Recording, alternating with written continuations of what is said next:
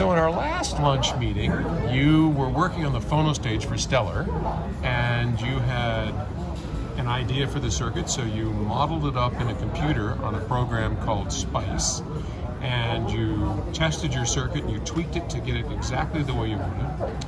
Then you built it, a physical copy of it, did a little more tweaking on it to where you were happy. Distortion is down to 130 dB, minus 130 dB, good slew rate, high bandwidth, everything's looking cool. Then you go up to the listening room and take it from there, Darren. Yeah, and so I took it up to the listening room. I had another design that I designed, which was a reference integrated op amp design as well. So using extremely high-end op amps, implemented very well, and using very nice components too. So I actually compared the two there, and the discrete design beat the integrated circuit design. I wanted to make sure at least I was there, and so then I spent more time with it. I mean, when I listen to a component, it's not just 10 minutes. I'm gonna sit on it at night when I listen to records and I listen to music. I'm going to spend a lot of time listening to that component, see how I feel about it over a period of time. Am I reaching for more records?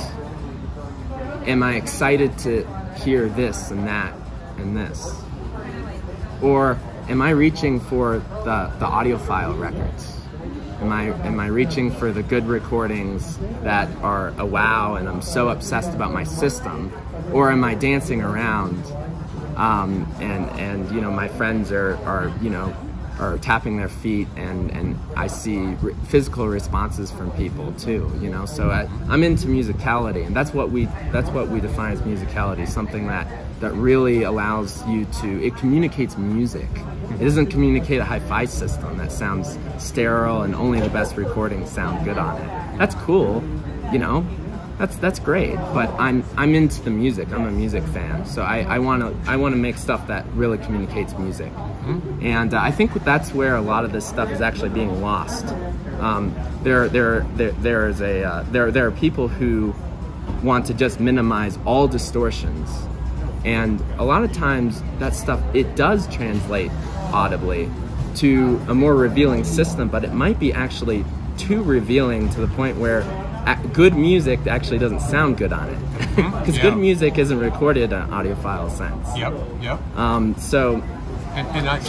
Just to interrupt for one quick, when you first started contacting me years ago, you worked at another company that shall go unnamed, very famous company, and you said, you know, PS Audio, just, you guys get it. You want to make stuff that makes me get up and dance, and that's why I want to come work for you guys. I'm into the fun, man. You know, I respect the designers out there pushing the bar in the way that, you know, I tried to do on the SPP, of you know, introducing components with minimal distortion. I respect it so much. It's hard, and it's something that needs to be done. I'm not against the idea. It's just not me. And in the end, when I put out a component, I want something that I want to dance to. I don't want something that's going to analyze the music. So maybe my stuff's not meant for mastering studios. Maybe not. You know, maybe not. I can design stuff for mastering studios, which is what we're about to do. That's another topic.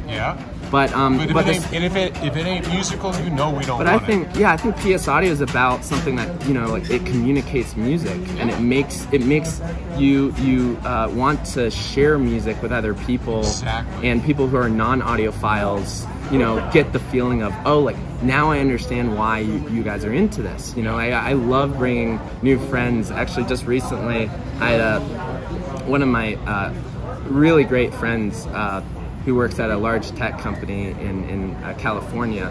He actually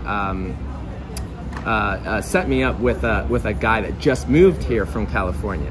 And he said, you guys need to hang out because you guys love music, and you're gonna have a great time together. So he came over the other night, and he had never heard a really nice system in his life. And so, you know, which is true of most people. He sat on the side of my couch, you know, on the right side of the chair, and I said, no, you get the center. Okay, that's the etiquette of a hi-fi system, is that you get the best seat in the house. And he was blown away and just moving, and his body was just grooving with the music, you know. We listened to probably 5 hours of music, and he just wanted to hear, oh, can I put this on? I wonder what this is gonna sound like. I wonder what this sounds like. Yeah. You know, and he was just so into it. That's what I'm after. Yeah. Okay, it's not necessarily that it's going to measure the best or whatever. I'm thinking more so fun and enjoyment, and life's short. Yep. So anyways, I have this great sounding preamp. I'm sorry, it was great. It was great sounding, but great measuring. That's what I meant to say. Yep. And it was great sounding. It didn't suck. It was even better than the op amps, which good op amps they're good. You know, they're not bad. I just want something better. So then I started to go back to the drawing board and understand. I went back to the simulator and said, well, what weren't you happy? It just wasn't moving you the way you wanted. Because I remember when you played it for me, I think both of us felt that the music was sort of stuck in the speakers a little bit. It wasn't released open from the speakers. Yeah, it wasn't exactly open. I find a lot of the op amp phono stages, and I have you know, I'm not ignorant to them. I have other brands of op amp based phono stages, and they kind of do the same thing. Yeah. You know, it's good sounding, but it's not. When you compare it with something, you know, better on another caliber, you understand why that's better. It escapes from the speakers. You get a 3D experience. The tonality is better. The separation is better. The ability to separate between the pops and the surface noise and the actual music itself is better. Mm-hmm. Okay, so. Well, now we've gotten to where we're exceeding our time again. Okay, well, so we got to. This will have to be part 3. Next time. Next time, right. We're getting there. We're getting at least, but yeah, this is great. No. Thank you. All right. See you guys. Okay.